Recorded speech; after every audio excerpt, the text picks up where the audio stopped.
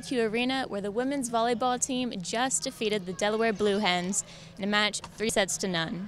Joining me now is head coach Don Metil. First of all, congratulations on the win. Thank you.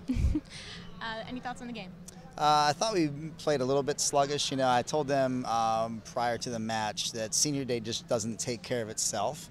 And you know, I thought we played a little bit sloppy at times. It's great to come out with a 3-0 win, but we need to execute at a little bit higher level going into next week.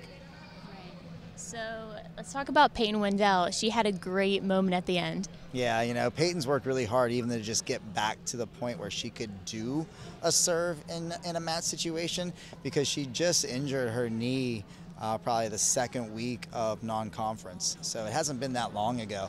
And she's worked really hard in rehab post-surgery to get to the point where she could even serve a ball over the net. And that was a really special moment for all of us, not just her.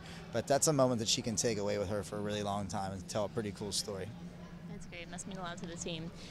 So moving ahead to the CAA tournament, so you hit the road on November 16th. How are you going to prepare for that? It's actually hard because we have a bye the first round. So the difficulty for us is we actually have to go to the tournament not knowing who we're going to play. So we're going to really take the next 2 or 3 days just to focus on some things that we need to do better on our side of the net.